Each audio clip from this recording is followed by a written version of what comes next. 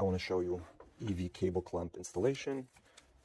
Take the insert, put it around your charging cable, use the screws included in the cable clamp.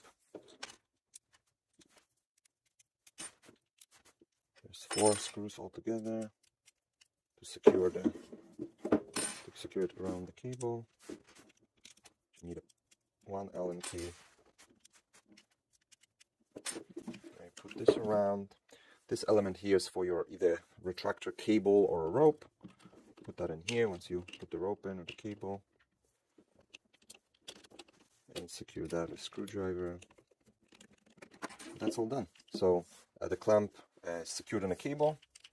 It turns so the cable won't twist. It swivels as well.